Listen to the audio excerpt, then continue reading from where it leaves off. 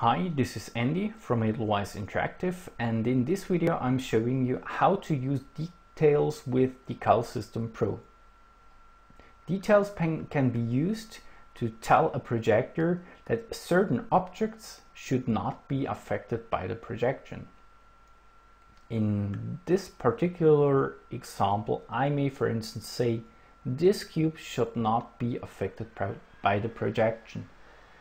The easiest way to achieve that is when I have selected the projector and I lock the inspector such that the inspector doesn't disappear even if I select something else. So I go down here and fold out the details.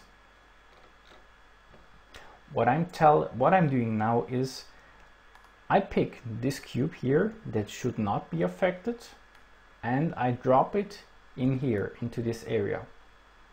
Now what I need to do is I need to tell it that this cube should be excluded from the renderers.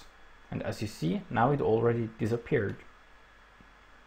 Now only the spheres are affected. And if you have a closer look, you see, oh my god, this cube over here is also affected. So one option is you may know that all those cubes here are a child object of this game object here.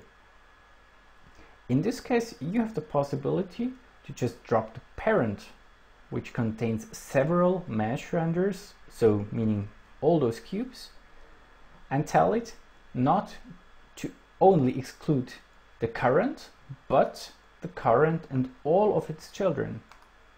In this case, I can even get rid of the first one. And now you see none of the cube is affected by this. Oops, sorry, I need to select the projector.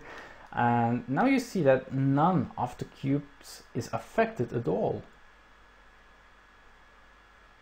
But I can also go the other way around and say I only want that those cubes here are affected. I simply need to switch over to affect renderers, and this means only the cubes are now affected by the projection.